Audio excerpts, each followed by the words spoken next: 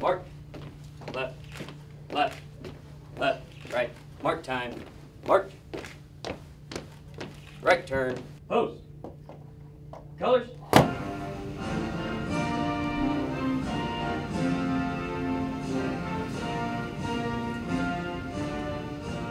The exhibit displays the pictures of nearly 7,000 service members dating back to 9/11 who have lost their lives during that campaign. Governor Sandoval speaks frequently of wanting to be the most friendly state to veterans. It's my goal to be the most friendly county in that state to veterans. Always Lost began as a creative writing class project back in 2009. We spent the semester writing about war from all different perspectives, reading veteran writers. We watched the PBS Special Operation Homecoming, and the class culminated in what we thought was going to be a 3-week student art show at Western Nevada College in 2009.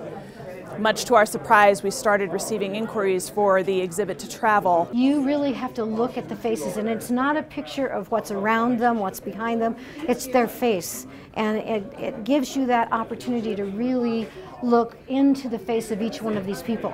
And I like the way it's randomly set up so that as you look for a specific name, you have the opportunity to read names of a lot of people. In 2003, the Dallas Morning News had 2 photojournalists, David Leeson and Cheryl Diaz-Meyer, and they were embedded with Marine units in Iraq shortly after the invasion of Iraq. They won the Pulitzer Prize for their work in 2004, and so those are the 20 photographs that you see as part of the exhibition. As a member of the class, it was interesting because we had veterans in the class as well as what we call civilians in the class, and that mesh of us learning from each other was fascinating, and that's where the literary work that came out of the class was. Freedom's not free. This country requires that all of us give our all for the country, and this shows us what people have done to keep this country free. And so it's heart-wrenching to look at some of those photos, but it's important to remember the history of how we came to be the great country that we are.